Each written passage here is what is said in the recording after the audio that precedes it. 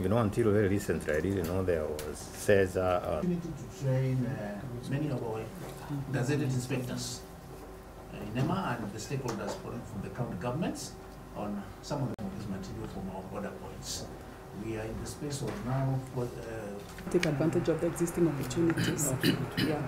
So I think a requisite recognition if we do get this assistance. So those were some. It's not one-termed. It's more than one-termed. Yeah. You know, basically you have a DG on site. You or who may want to violate the environmental standards, the environmental conditions, seamlessly with your boat. Thank you. This is the title now. Yes. This is what we need. Asante sana, The land is duly transferred to us.